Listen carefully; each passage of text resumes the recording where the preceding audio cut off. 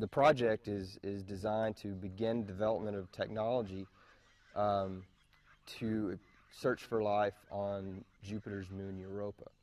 And to do that, you have to go through kilometers of ice, and then you get into a liquid ocean.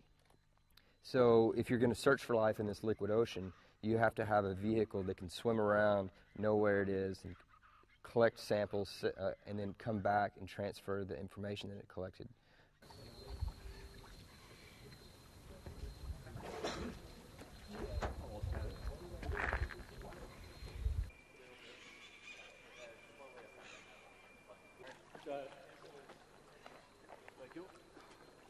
So a lot of what we do now when we identify microbes in the spring contribute toward evolution. We learn more about the kinds of life and where they live and how they're related to each other.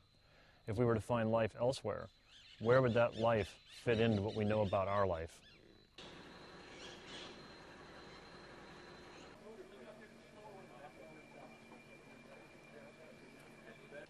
Elevator's coming up. Ding, ding, ding.